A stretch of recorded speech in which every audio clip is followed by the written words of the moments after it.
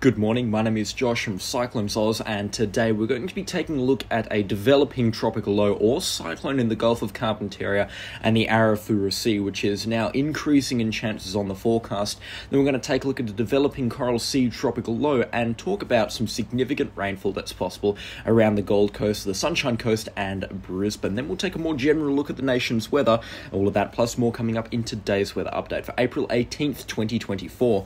We're going to start things off up north with this developing tropical low, this mess of thunderstorm activity, which is north of Thursday Island in the Gulf of Carpentaria. If this isn't your cup of tea, then make sure to skip around in the video chapters in the description to find out your forecast for your location. But we will be starting things off up here. It is still a convective bubble bath north of the Cape York Peninsula, and it's going to remain like this for the foreseeable future. However, some organisation can be expected over the coming 24 to 48 hours, with its chances of becoming a tropical cyclone peaking this weekend, Saturday and Sunday, before they start to dissipate on Monday. But taking a look at the system right now, I would give this a pretty hot chance of becoming a tropical cyclone, just considering the amount of thunderstorm activity and convection that it is throwing up right now. I reckon there's still a 40 or 45% chance, still a greater chance than not that it won't become a cyclone, but there is still a relatively good chance this system does impress us and become a Category 1 strength tropical cyclone at some point in its life.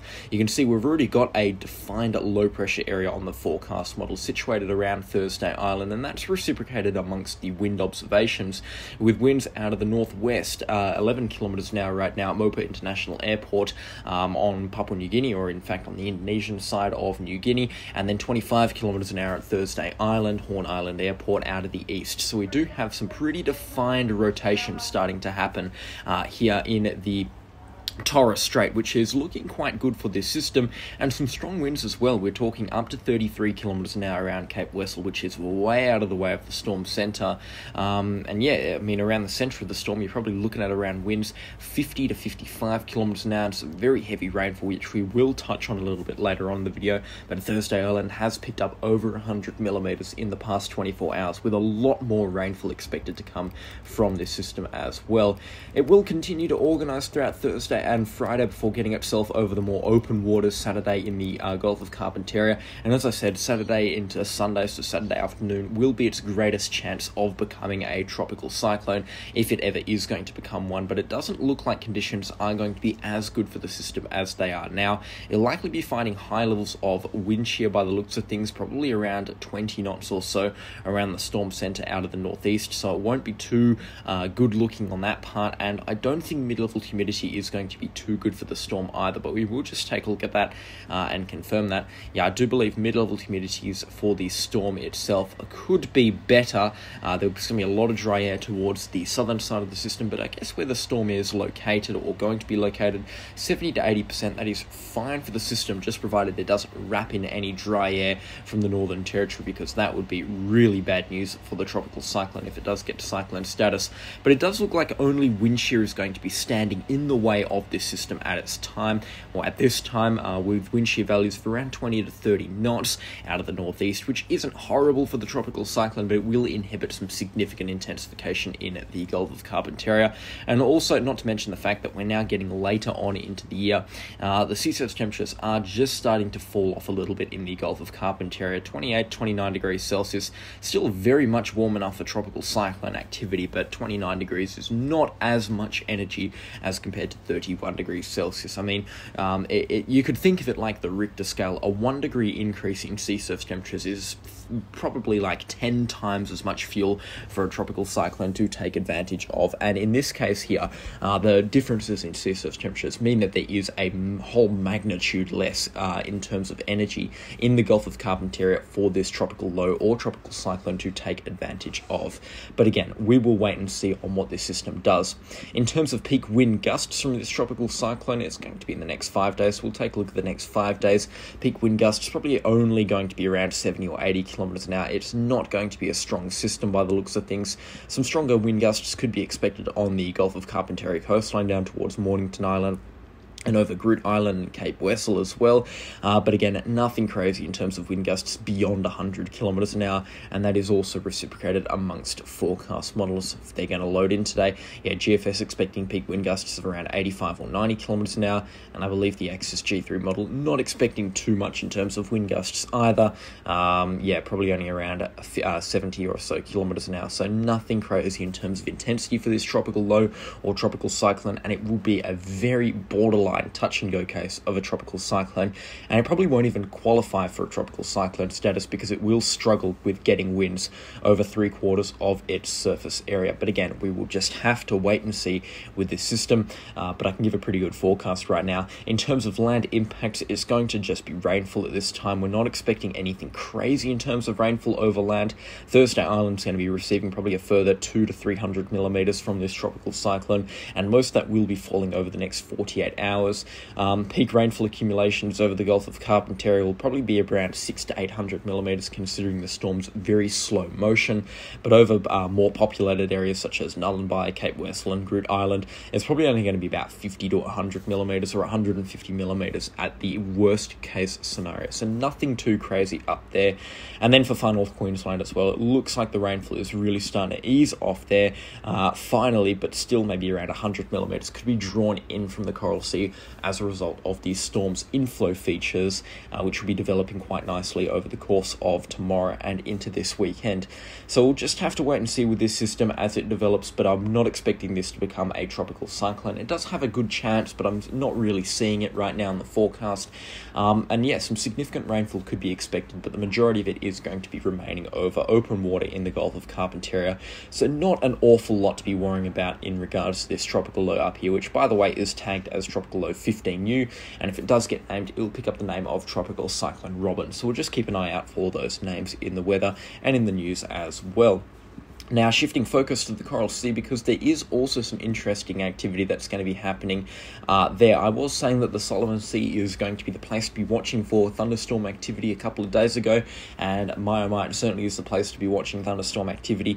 Less so than last night. Last night we threw up some very nice thunderstorms there, but they've since started to ease off a little bit, but still some pretty good thunderstorm activity covering areas south of the Solomon Islands, extending across to Vanuatu. Not quite as far south as New Caledonia, but I imagine that it'll be creeping down there throughout the course of today.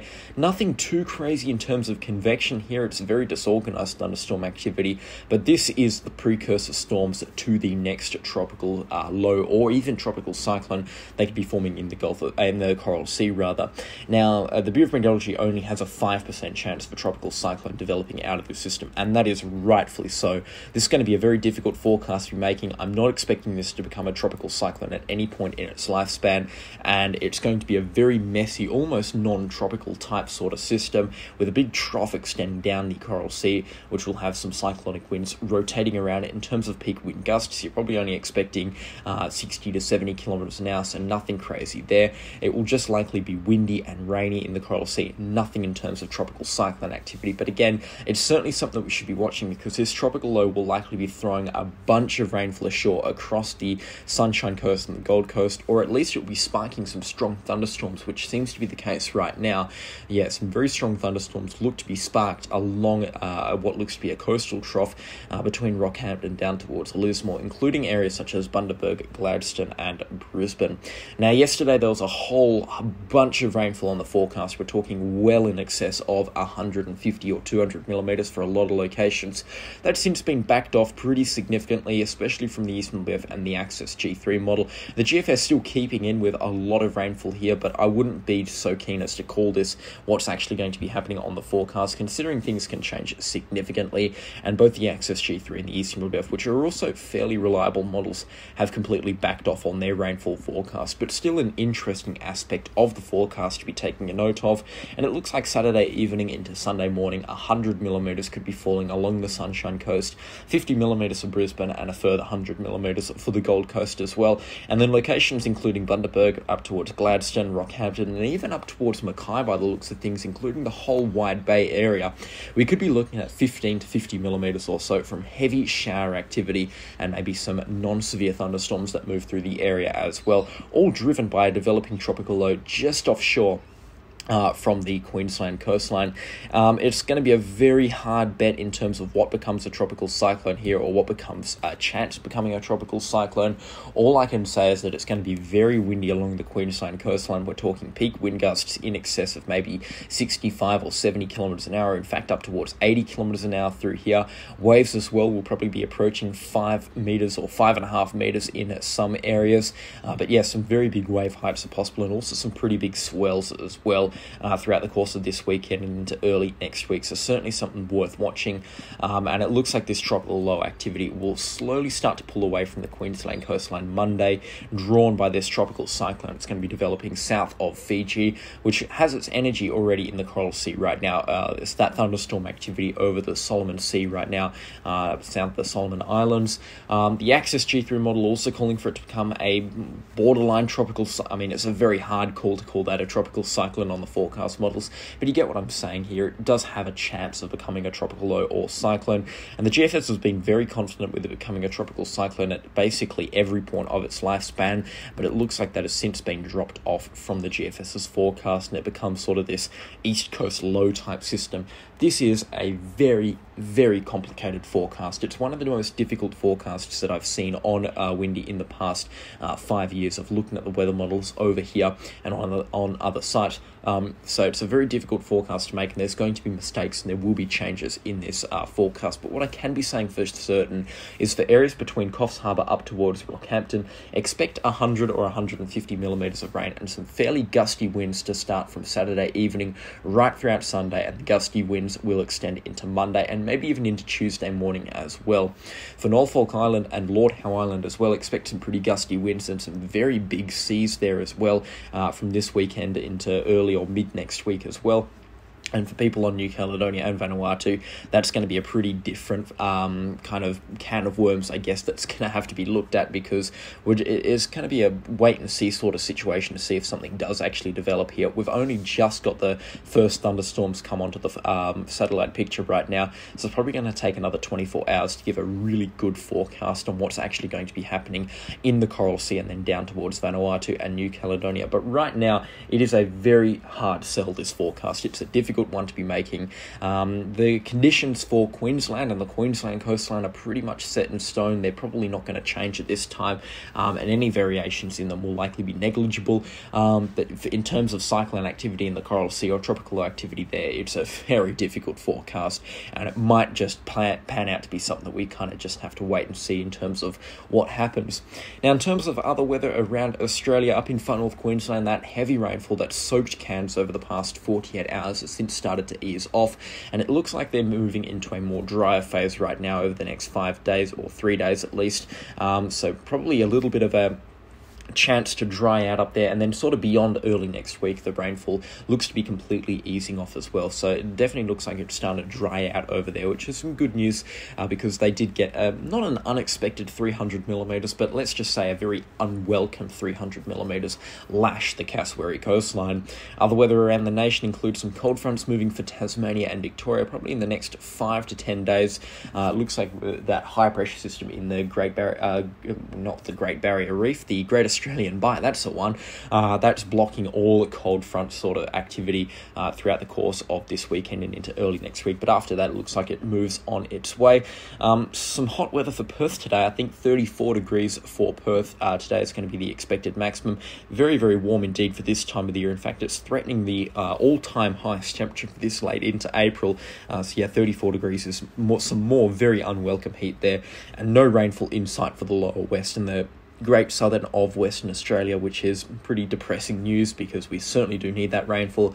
But let me tell you, some cooler weather is on the way from next Monday onwards. It's going to be low 20s or high teens, especially across the southern part of the nation. It will probably be mid to high teens there. We're talking sort of 13 to 17 degrees Celsius maximum, so we're definitely moving into that winter pattern, that's for sure. In terms of rainfall accumulation, there's really nothing on the forecast by the looks of things, which is quite sad to see. But yeah, hopefully some rainfall does start to form in the next 10 days, because we really do want to see something. And it is depressing driving out into the hills on the Great Dividing Range and just seeing browning off trees. But yeah, that basically does it for this weather forecast. There'll be more coverage on the Cyclones Extra channel as needed. Make sure you are subscribed. We're closing in on 200 subscribers there, and your support in this channel as well has been much appreciated.